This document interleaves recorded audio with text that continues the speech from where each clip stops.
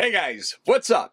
Eddie Alho here with KissAnalog.com. Today, this is going to be a good day. We're going to do a quick video on power supply brick. We all wonder how good these things are, right? It's a switching power supply inside here because it's small. And this is what you get with the V3 mono block back here. So it's actually kind of, well, it's longer than the amplifier. Okay, we have the AC power coming in here. It's just 2 pins. You don't have ground coming in because plastic case, so we don't need the ground. And because the chassis ground ties all the metal parts together so they're all safe. But when you're dealing with plastic, we don't have to worry about getting shock touching it, right? So you don't need the ground chassis on this. Now the output, it's also just 2 pins. It's 48 volts, 5 amps. So you got a plus and a return. You can call it ground if you want, but ground's so, confusing. It's but it's 48 volts. It's isolated from this. Take an ohm meter from here to here, you don't see anything, right? Transformer in there, switching power supply, it recreates the voltage on this side and it's isolated.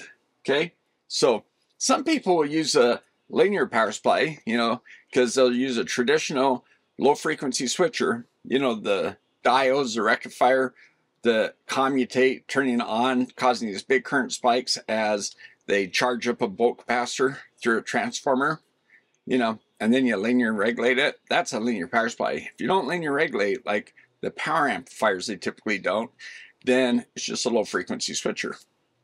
So here's the thing. I bought some of these guys to power up some of these Class D amps, and I was kind of bummed out because the input section was the classical low frequency switcher. The commutating diodes, creating big pulses of current as they turn on and off, switching. And then they charge up a volt capacitor, and then there's a switching power supply, maybe a flyback or something, regulating the output voltage, okay? And actually I got an LLC supply, still had the traditional low frequency switcher in front. That was, kind of a letdown because the reason why is those high pulse currents are noisy, right? It's big pulse of current.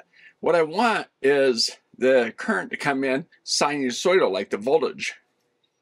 And the way active power factor correction circuit does that is, I've done some videos on this, but essentially it's letting a little bit of current come through when the voltage is near zero, and lets a little bit more as the voltage rises. Okay, so the current, kind of like a Class D LC filter on the output, use a LC to smooth out that to make it sinusoidal. Okay, so if you can do a perfect job of that, you can get a power factor equal to unity, meaning the voltage and the current are in phase with each other, they're in phase, and they're the same shape. Power factor is not only is the current in front, leading, or lagging, the other factor of that is distortion, noise. Any power that comes into the input from the AC power supply that doesn't get to be used at the output of that power supply is, in the conversion from AC to DC, whatever's lost there is unusable power, right? So it's part of your power factor. Anyway, so what we want in this is we want to measure it to see if we get real high power factor. If we're only getting around 60-70%, then they might be using a traditional low frequency switcher, which is a bummer because then you could have 60 hertz noise on it and that. With the active power factor correction, it should be a lot cleaner. Those things are much more friendly with EMI. Why? Because noise. They're not putting out as much noise. So we've seen how well we're measuring THD up here, and so we're doing a good job. So this guy's and it doesn't really change a low power and high power. So this guy is probably pretty clean, right? So let's check the power factor to see how good it is and how efficient it is. That's another giveaway. The traditional power supply is not as efficient. Those pulsating DC currents and the low frequency switcher causes these high current spikes, which going through the diode 0.7 volt drop. Even if you use Shockeys, the higher voltage Shockeys, they're not like 0.4, 0.3. They're more like 0.5. They're still less than a silicon, but they can still dissipate some energy, right? So the active power factor correction can be more efficient, up in the 90s. Okay, so anyway, let's come over here, take a quick measurement, and see how good this guy is. Okay guys, so with the amplifier turned on, but not running, not any power signal input, I don't know if you can see that, but it's 118, 115 volts, kind of jumps around. Power factor is about 0.7, kind of bounces around. And we have about 9 watts. And that's at the input with nothing running, okay? And here's the input. So I don't have it turned on here. So that's what we have right now, okay? We're set up for 1000 hertz. Then we go ahead and turn on the signal. Okay, it's on. Okay, we got about 95 watts on one.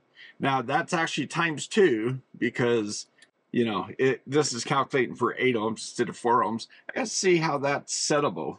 But anyway, that's where it's set right now. All right, guys, and the voltage is about 119 now. At the output, 230 watts, okay? Power factor, look at that. This is crazy. It's 1. There's no leading or lagging. It's just 1. That is crazy. VA 230. Watts 230. Isn't that crazy? 60 hertz. We're in the US, so 119, 192 amps. Okay, so 230 watts coming out of the power supply, the AC power source, and then some of that power is dissipated here. It's a little warm, and some of it's dissipated in the amplifier. Okay, and then we have that 95, so you know it's 2 times that, right? So it's like 180 watts being dissipated in these 200 watt resistors. Okay, so they get hot really fast. I mean, they're big old resistors, and they are rated for 200 watts, but so each one's putting about half the power it's rated for, which means it's going to get really hot, and it is. The amplifier's cool in comparison. Okay, right now we're only about 40 C. I got the thermal probe kind of stuck underneath it. So, and that's our signal. Okay, so we're dissipating about 40 watts, 40.8 watts between this and that. And the overall efficiency is about 82.3%. So, yeah, so that's pretty darn good, guys. 82% between the power supply and the amplifier. So overall 82%, just a little bit better than that at max power. Okay, well, and I'm calling max power, max clean power, about 190 watts. All right, so now we're at 1 watt input. Okay, now look at that distortion. It's crazy. It's like saying 0. So okay, so the amplifier's right here, and it's a little bit warm, 42 degrees, because I was at 190, but it dropped down. Resistors are just scorching hot. They're going to start cooling down. That's our signal, 1 watt.